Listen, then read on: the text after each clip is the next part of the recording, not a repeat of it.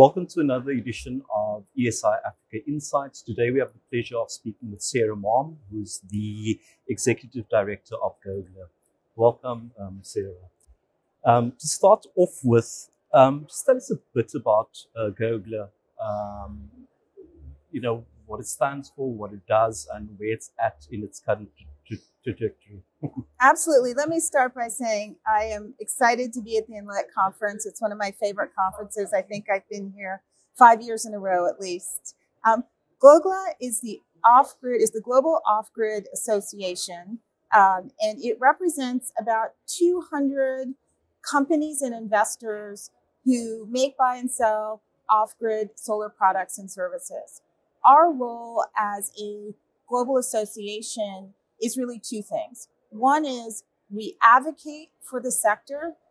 We work for our members and our companies to ensure that there is good representation of the off-grid industry overall, but we also inform the sector. GOGLA houses all the data for the off-grid sector, the data that the International Energy Association uses and others. So we are the source of data.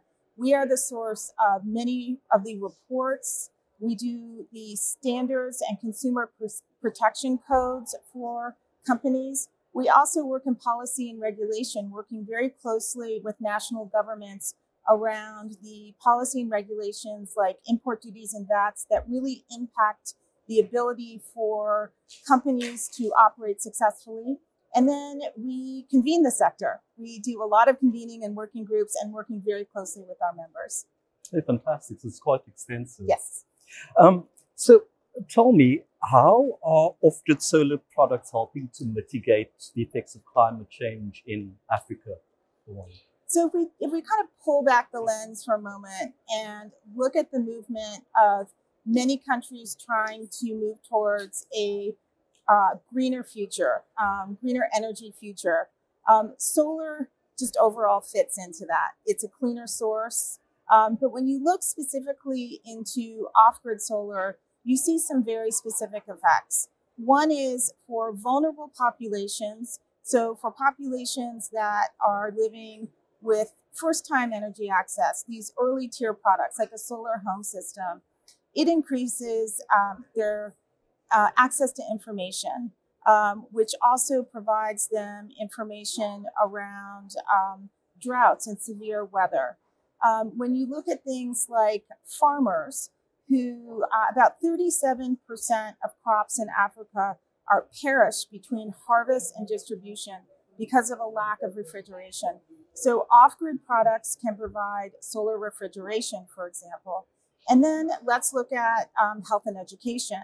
So preparing the next generation in terms of healthier livelihoods, better education, and then CO2 emissions, certainly. But I think the most important thing to look at is when you're looking at first time or lower tiers of energy access, setting people on a path that is not dependent on fossil fuels, that is a cleaner, more forward-looking, resilient product. So it also helps resiliency in terms of areas of famine, scarce water resources. So when you look at agriculture, a solar water pump can increase yields by about 5%. And then there is actually some move to incorporate AI and other tools to actually do weather prediction. And so having access to a phone or radio or television can help farmers start to plan. And there is some forward-looking technologies that are helping getting farmers that information so that they can plant their crops on better cycles. Just in terms of communication then with, say, the agriculture sector, would GOGLA typically engage in communication strategies around communicating with governments, or how does that process work? Do you mean in terms of like telecommunications? Yeah. So I'll give you an example.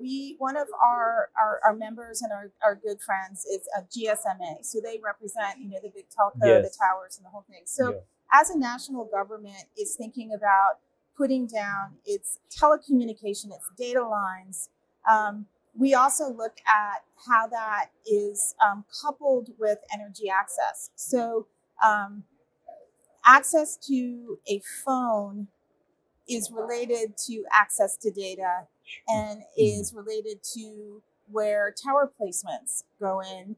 And as we start to plan sort of the whole ecosystem of communication, it really starts in the home with having the ability to charge a phone and to use that phone, and then to move up into using other products that rely on energy as the source. So that kind of coordination is really important. A second one is in bundling products or in the payment systems that we use in how particularly lower income consumers are paying for products. So there's a lot of coordination with our colleagues in the mobile industry, for example, in pay-go models, pay-as-you-go for usage, credit risk management, and even around consumer protection. So if you've never had a phone before, this might be the first time you've ever signed an official contract. And we have a shared interest in making sure that the consumer understands what the terms are, understands what the payment is, understands how to use and care for the product. So there's a lot of shared interest and relationship between the two. Yeah, interesting. Just to kind of shift tempo a bit, in terms of financing energy access in Africa, what is the off-grid sector doing to help bridge that gap, so with regards to last mile connectivity? So I'll throw out a quick data point. In 2024, investment in the off-grid solar industry dipped by about 30%. So we need, the numbers are different, but for first-time energy access, about seven times more investment than we currently have. So we're doing a couple of things. Concessional capital is what people are seeking. Commercial capital is too expensive. So for companies to go out on the commercial market, the cost of capital is just too high. Yeah. So we work with the MDBs, the big banks, the World Bank and others. We work with philanthropies. We work with partners to look at financial instruments to help de-risk. So there's kind of the inputs of how these concessional financing is developed. And then we look at what can the consumer afford? So about 78% of people who are seeking first-time energy access, world's first, they have about $5 a month to spend on energy. Yeah. So how do we use subsidies through national governments and through other instruments to lower the cost to the consumer? Because at the end of the day, you cannot sell energy, you cannot sell products to consumers if they can't afford them. So we've got to match the need of what the industry needs to be a sustainable business and to scale and to meet energy access goals. And we have to match that up with affordability and the populations that need to be served. And I think we all know the statistics, about 600 million in sub-Saharan Africa. And, of those, these are not consumers that have a lot of money to spare to spend on energy access.